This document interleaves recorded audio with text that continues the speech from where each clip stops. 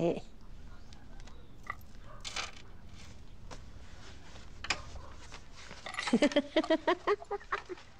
秀儿看着，哎，这个过门的日子排得太紧了，不然呢，娘指定出去给你打一副更贵的啊！哎，想想也可惜，就那些新布料也没来得及给你多做几件衣裳。哎呀，娘，刘府根本就不缺这些，你自个儿留着，做身好衣裳啊。好看，好看呀！嗯。哎，爷，哎，奶，啊，听爹爹说，小姑要嫁人了。对呀，你看看这个，都是新姑爷儿，给你小姑下的聘礼，你看多多呀！那会儿也是啊。我有一句话，不知当讲不当讲。哎，你快说吧。嗯，小姑这亲不能结。不是你胡说什么呢？你是看不得小姑好是吧？哎，这此话从何说起啊？实话说了吧，这刘富贵家，他就没有公子。啊？连蔓儿，你平时喜欢管闲事也就算了，连我的婚事你都要管，你就这么见不得我好？我就是觉得这个事情有蹊跷，所以才来提醒你的。是，我觉得蔓儿说的对，这个婚嫁大事不能太草率。要不咱就先打听打听，老大他也说是15便要过门，我觉得有点太仓促，还是弄清楚比较好。哎呀，爹，你都答应这门婚事了，你说你现在去打听打听，万一让刘府的人给知道了，以为咱信不过人家，到时候把这婚事搅黄了怎么办？就是。你说，若没有刘府公子，那此人是谁？你以为人家刘府是小门小院呢？人家几口人，怎可能跟我们这种小老百姓说清楚？再说了，这可是大哥亲口给我保的媒，难道大哥诓骗我们不成？小姑，这房人之间不可无啊！你都不知道。我不管，娘，这刘府我就嫁定了。秀儿好不容易定的这门亲事，再说人家这顿大户，听好了。谁要是随随便便把这亲事给我搅黄，我就跟他没完！行了，走，奶奶走了。这个事儿太奇怪了。闭嘴，回去。爷爷，闭嘴，回去。那快，乖，坐着。别听他的。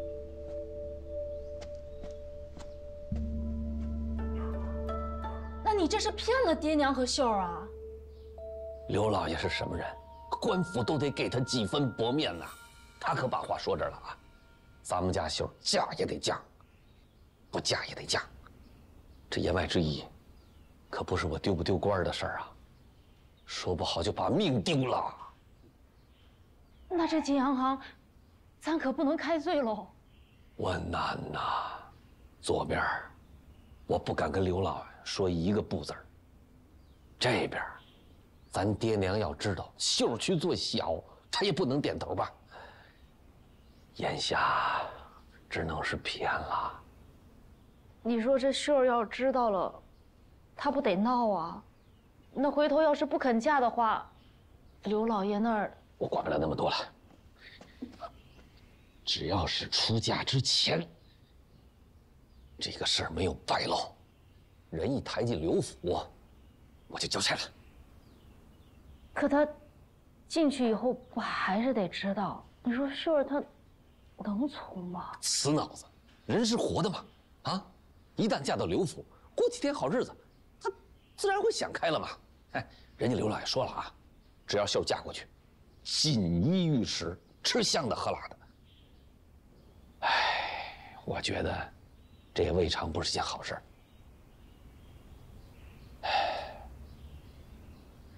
哎呦，求神佛保佑，千万别出什么岔子。行了，别啰嗦了。咱家还有多少钱？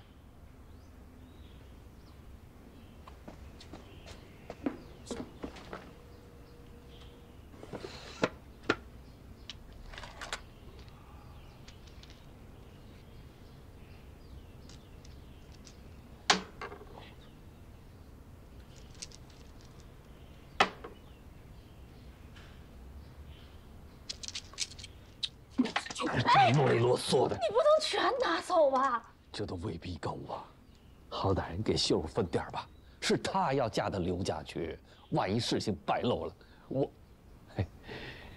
我想她也不至于那么恨我呀。这什么？你不用理，不用理。这个给。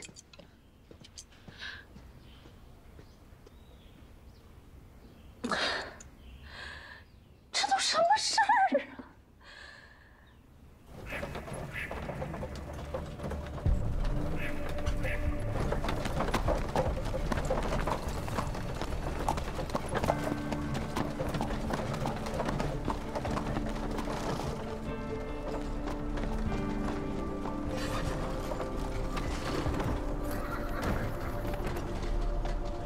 我可是帮你在五爷面前说了不少好话。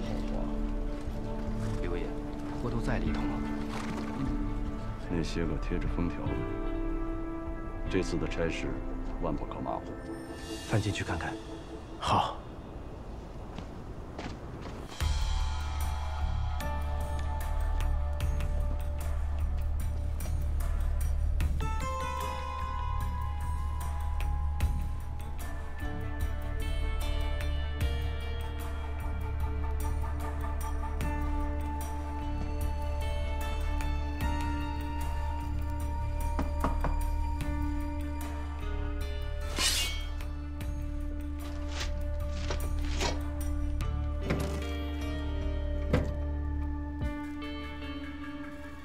怎么不食言？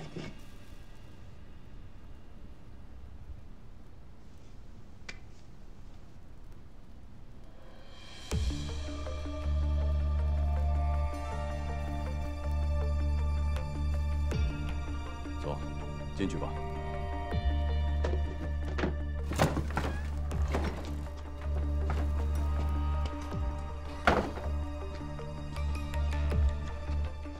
东西就都在这儿。曹老板，你就按照这地图上的路线把货送过去。好，路上一定要注意安全。待你到了地方之后，拿着这块玉牌，会有人前来接货。保存好，回来还得还于我。放心，刘爷。还有一点我要提醒你，切不可开箱。这什么事儿该做，什么事儿不该做，我自有分寸。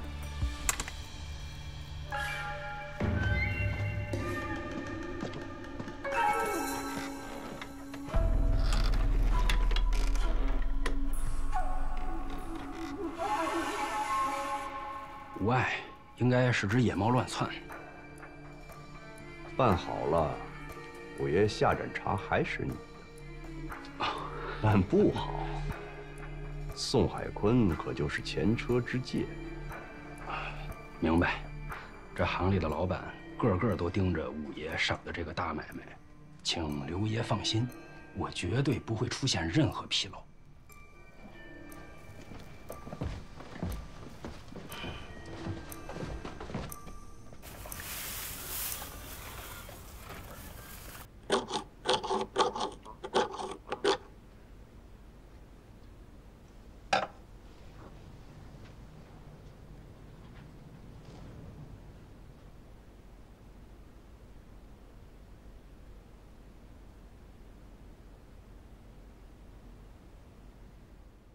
是赤铁矿。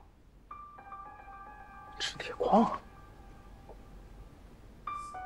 赤铁矿是锻造兵器所用之矿石，而且朝廷严令禁止民间私采私运。这武仲年为何要派草？难不成是宁远侯要？没错，只有私自扩充军力，才去绕开朝廷，开矿锻兵器。这宁远侯囊子野心，怕是要造反。本以为这景阳行只涉及倒卖私盐，没想到倒卖私盐只是一层烟雾。曹老板根本就不是什么派货之人，而是他武仲年的运矿人。明修栈道，暗度陈仓。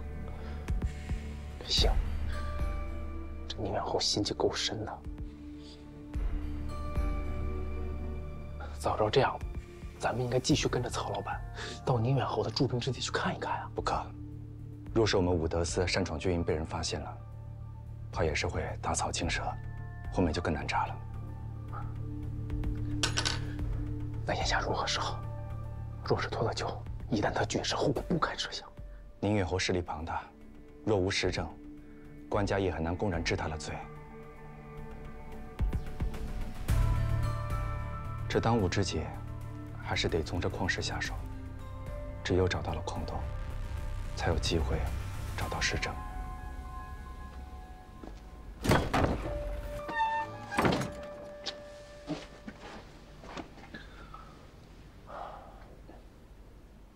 怎么了？愁眉苦脸的。可是为了你小姑的事儿，解决了吗？怎么回事？联手人呢，给他小姑说了一门亲，要嫁之人是刘富贵的公子。可是你也知道，这刘富贵哪有儿子啊？你大伯还真够可以的，回回坑自家人，爷奶不长个心眼。你既然已经劝了，他们不听也是没办法。下药气吧。是啊，保不齐啊，他们还怪你多管闲事。被你说中了，我这小姑是撞了南墙也得嫁。事已至此，只能希望事情没有我想象中的那么糟糕。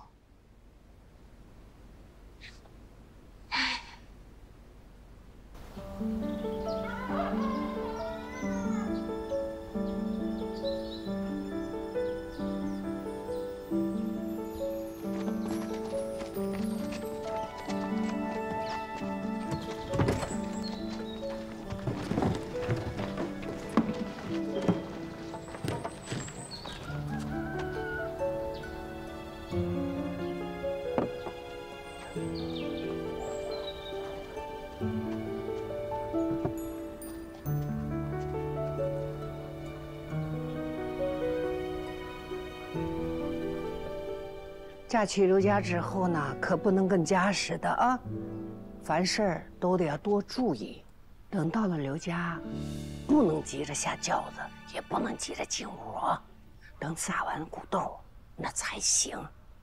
娘，我都是要出嫁的人了，已经不是小孩子了。你在娘眼里啊，永远是个小丫头。你说转眼你就要嫁人了。娘，我只是嫁到镇上去。没离咱家多远啊，得了空还能互相走动走动呢。那刘家能答应你随便进出啊？我可是刘家少夫人，别说走动了，就算把您二老接过去住，那也是不成问题的。那是，我闺女就当少夫人了，你看。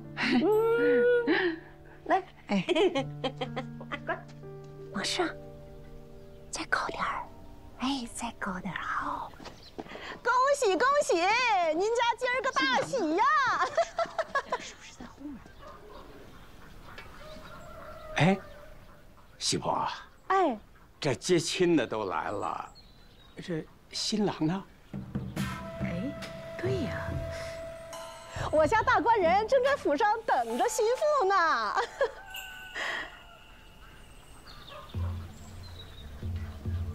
这，哎呀！这个新郎官呢？你第一次见迎亲的新郎不到啊？哎呦，这大喜的日子，大家伙千万别误会动气呀！哈，我们绝对没有怠慢姑娘的意思，只是因为嬷嬷，我们家虽然不是大门大户的，可是婚嫁该有的规矩也不能少啊。新郎不来，我们不嫁。对，这妹儿，咱们小门小户，哪懂得人家大户人家的规矩啊？或许是有些什么讲究吧？啊，还是连主仆懂得多。这不前儿个呀，我家大官人去太乙庙找道长啊，给瞧了一下八字。道长说了，咱们姑娘啊是天生富贵吉祥的命。那是自然的，肯定的。不过呢，这赶巧不巧了，偏偏我家大官人呐，他今年犯太岁，这怕冲撞了姑娘，这喜事反而不美，所以呀，着老身带他上门来迎亲。不过大家放心，我家大官人呐，为表诚意，除了聘礼以外，额外还奉上几箱金银绸缎。来看看。哇！哎呦，这么多！哎，值不少钱啊！嬷嬷，啊，这贵府送来的礼物虽然贵重，可是我小姑也是家里的掌上明珠，婚嫁之事怎可如此草率？还是请刘公子前来接亲吧。曼儿说的在理，此事与金银绸缎无关，我们不卖女儿。曼儿，嬷嬷已经说得很清楚了，你一个晚辈还在这顶撞长辈，误了你小姑的吉时，你担待得起吗？可不就是嘛！我们刘府是有头有脸的大户人家，还能诓了姑娘不成吗？大家伙放心，我们大官人说了，等回门之时啊，还会另外备上一份大礼送到姑娘家里，简直荒谬！行了，别说了，你个小辈儿，说上长辈了，这像话吗？啊，就是，你看看。人家送了这么多的彩礼，这10里8乡的姑娘，哪个能比啊？是不是？要我说啊，不要耽误了吉时，赶快，娘啊，奉茶吧。哎，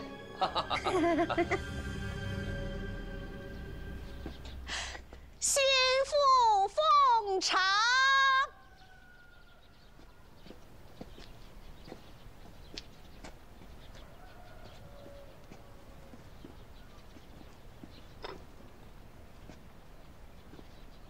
多谢爹爹多年养育之恩。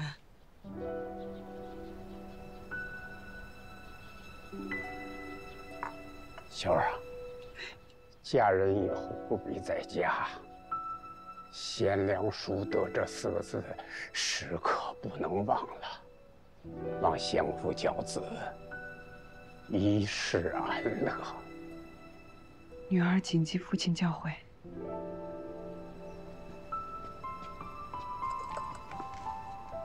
娘，嘿，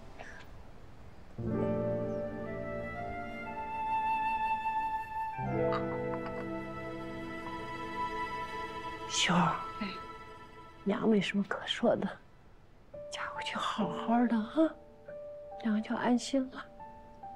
娘，你也保重，女儿这就嫁走了。吉时已到，心腹出阁。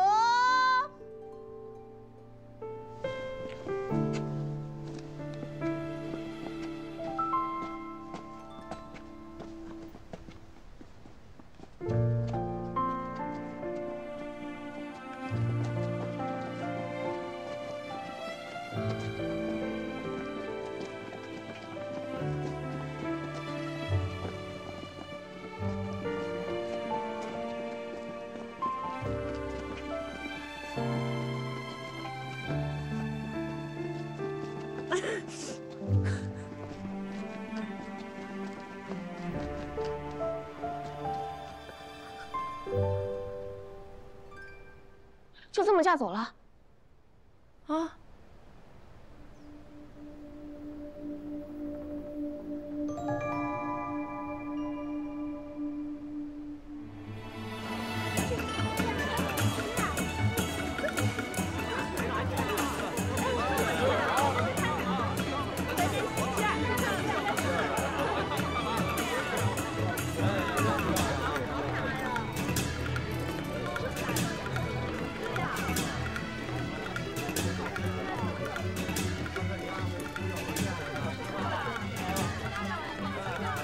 喜伯，这刘公子你可见过？可是个亲善好相处的人啊。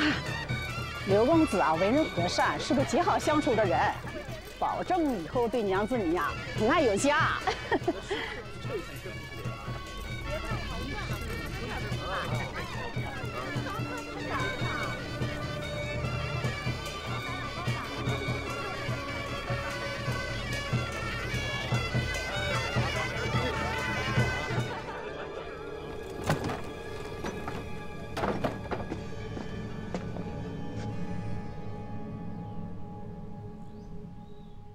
这成亲不撒骨豆吗？还撒什么骨豆呀？这大户人家的规矩还真跟我们村里不一样啊。哎，对了，我还没拜堂呢，怎么先进卧房了？你就先在这儿待着吧。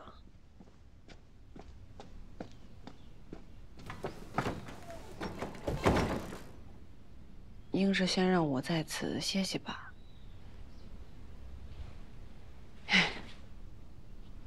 哎呀！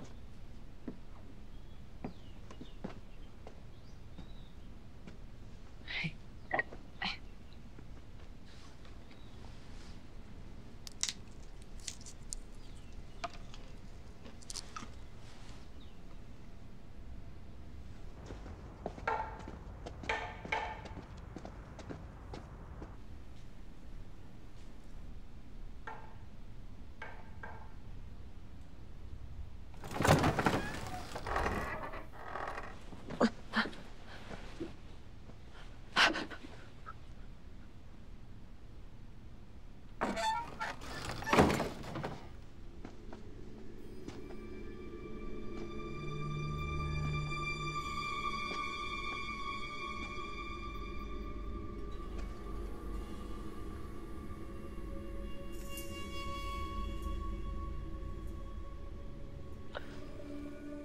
你是谁？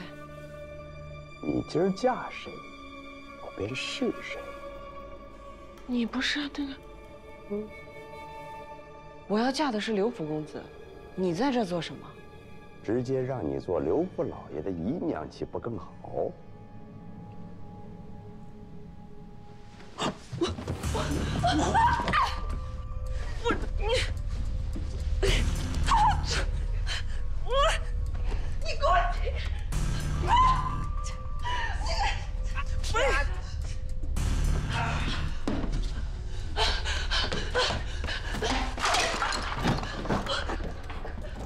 在我家里，你想往哪儿跑？你别过来！你再过来，我就死给你看！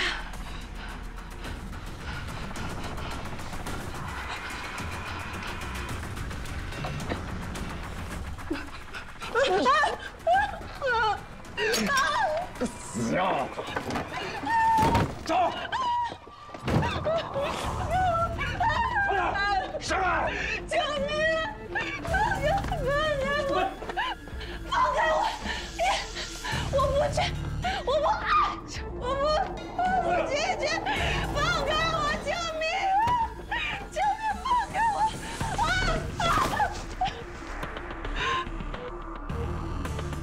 不过就是个乡野丫头，拿了老子这么多好处，还在老子面前装模作样，在这给我好好待着，想明白了再出去吧。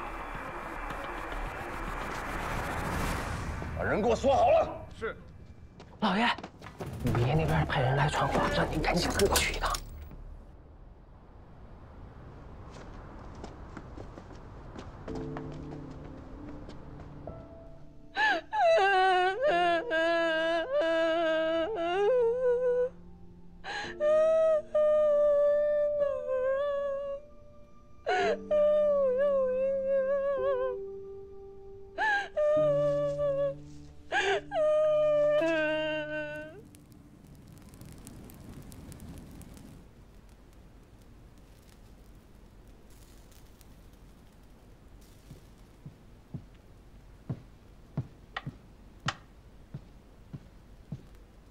五爷，这么晚您唤我来，可是出了什么急事啊？坐。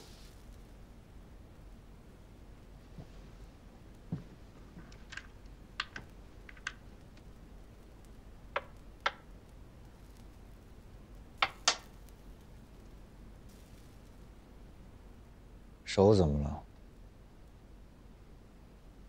哎呦，五爷您见笑了。新纳的小妾，这性子有些烈。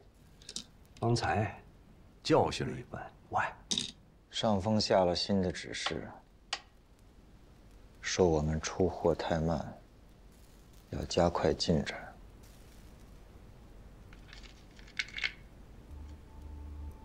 何以突然如此之急啊？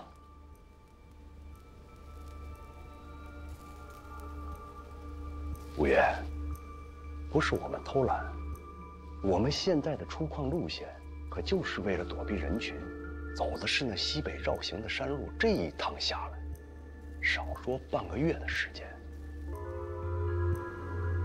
如要加快进展，那只能走东线人多之地，可那里的村寨可就避不过去了。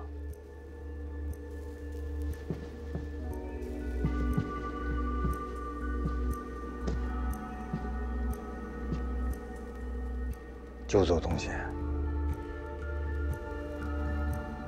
不避人耳目了。这万一出了纰漏，可就是大事啊！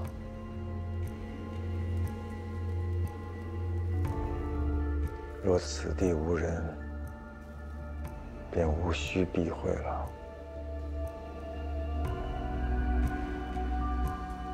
五爷这意思是？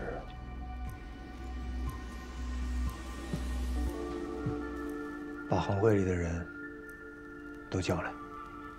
明白。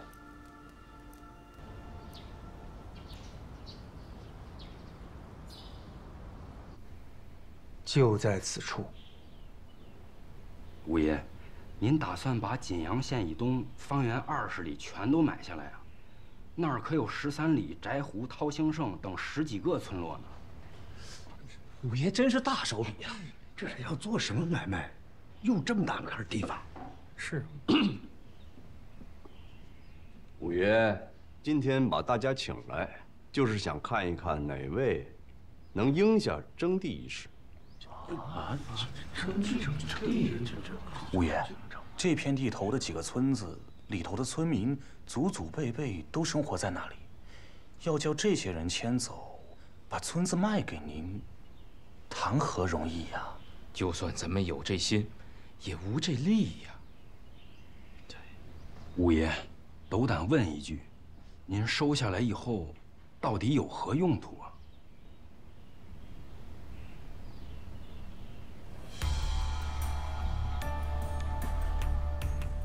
诸位只要回我，可否应下此事，其他的无需多问。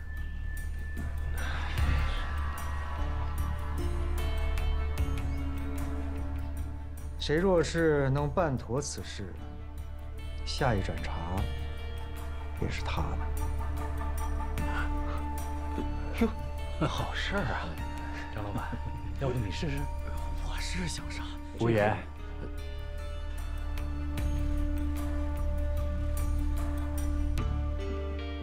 我愿为你效劳。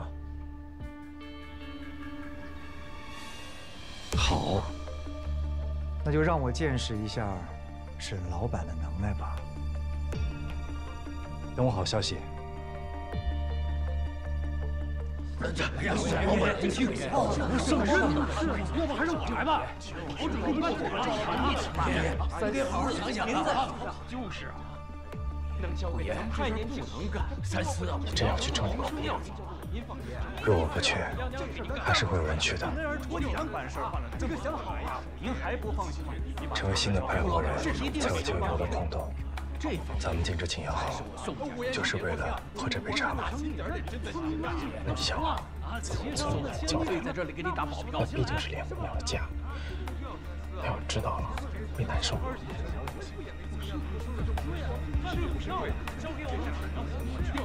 所以不可以破败。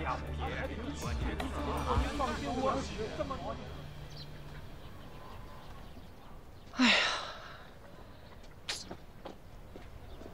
这，哎。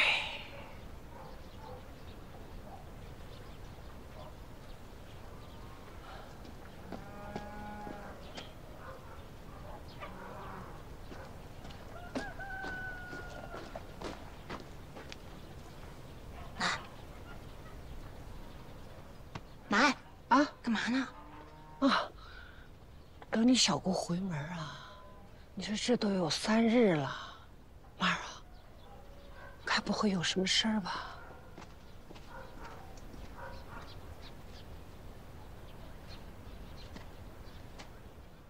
大伯，哎，你过来。娘，你们这俩人呢？秀呢？她怎么没回门啊？啊，可能是刚嫁过去，礼仪繁忙，过几天忙完了就来看您来了。咱屋里说吧。回门这么大的事情，还得忙完才能回，这刘府未免也太不懂礼数了吧？小孩，什么都打听，这都长辈的事，你瞎掺和什么掺和？打水去，啊，娘，你老大爷，你别给我打岔啊！你给我个准信儿啊！他这个秀到底是什么时候能回来耶？不是跟您说了吗？忙完这几天就回来看您来了吗？哎，娘，你看，刘府给的啊！哎呦，这都是好东西啊！人家说了，回门时候礼物都让我给带回来了，福铃、党参、当归、手物，可没少花钱。这刘府对咱们秀那真是太好了，受不了委屈。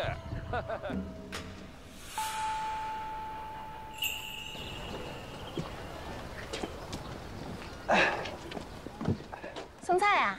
啊，是啊。哎，林掌柜，最近怎么没看见沈老板来饭馆里啊？好，他有其他事要忙，你找他有事吗？这是他之前答应给景阳行老板送的菜，这是给开布庄的曹老板的，这是给刘老板家的。这刘老板的菜，我跟你一起去送。哎，好。哎。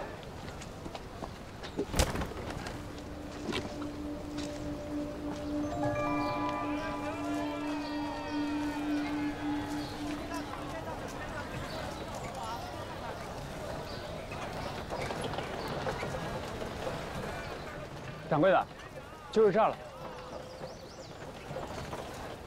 哎，停！干嘛呢？一招鲜饭馆的来给刘老板送温泉蔬菜。我怎么没听说过啊？那就要劳烦小哥通传一声。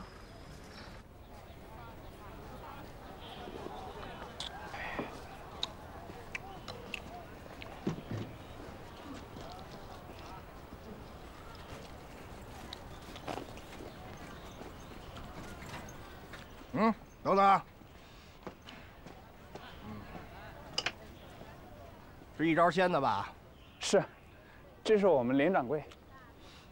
一瞧姑娘就不是那做粗活的下人啊，原来是当家掌柜的来了。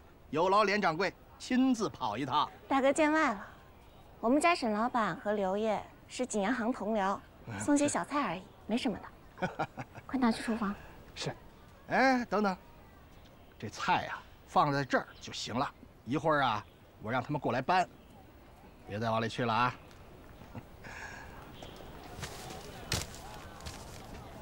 唉，咱们这刘府啊，可真是气派。连杂院也比别的寻常院子好。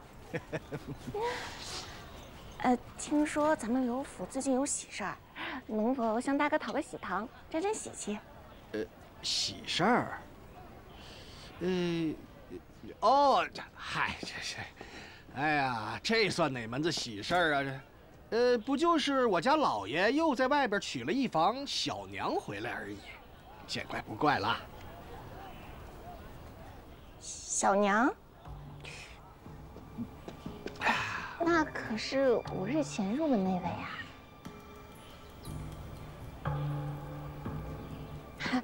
我是想，要是咱们刘府有喜事儿，必然是要请行会的人喝喜酒的呀。看起来也不是什么正经亲事儿。所以说呀，我家老爷怎么会为了这种事儿大摆宴席呢？对不对？更何况，那还是个不识抬举的乡下丫头。哟，听您这口气，那新小娘可是开罪了刘爷。呀，别提了，刚进府头1天，就闹了一整宿啊，给老爷气的，直接把她扔到柴房里去了。现在这会儿还在那儿思过呢。不过这丫头啊，可真是个倔主，她是油盐不进呐，给她送吃送喝的，全都给砸出来了。那岂不是连累了咱们这些干活的呀？谁说不是啊？我看这菜是不是送的差不多了？哎，那连掌柜就恕小的不留贵客了。告辞。哎，那个谁，过来！你这成天的不是花生啊，就是豆啊，能不能给我来点荤腥？好的。先去吧。哎呀，这也得吃哎。还要回来啊？那就来上我们家吃饭去啊！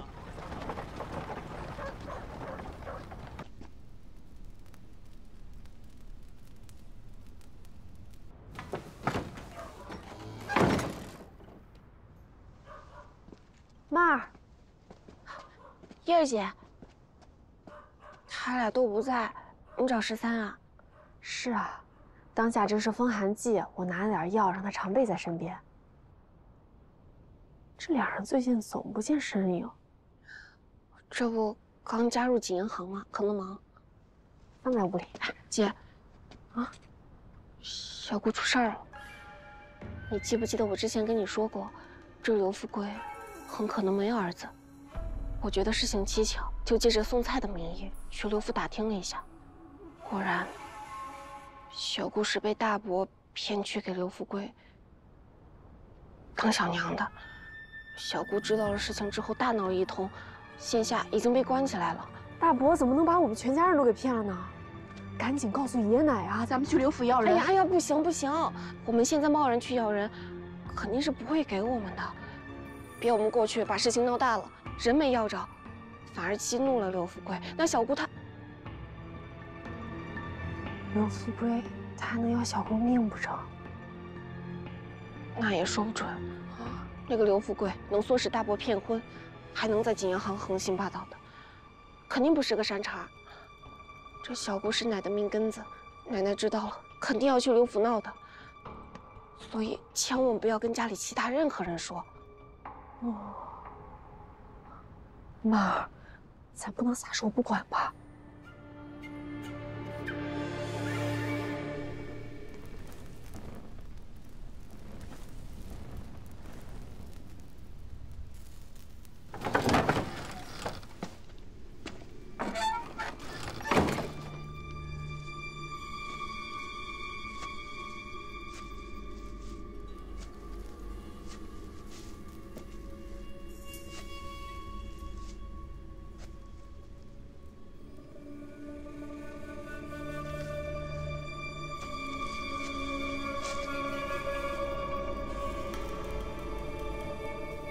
还没想明白啊？我想回家，不想那么小气。原以为这性子刚烈挺有意思的，哎呀，这驴！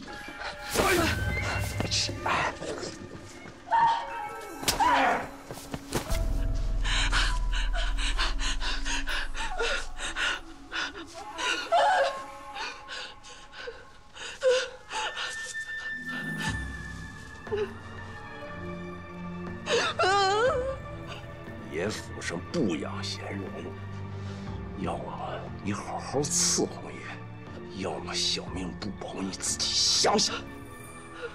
你别走，我想回家，我不想当小妾。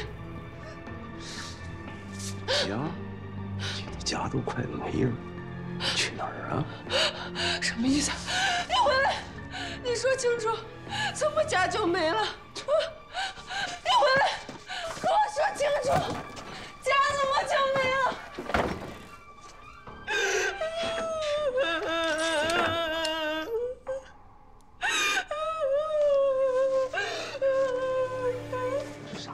快点！送与官府，众家这啥？这写的啥呀？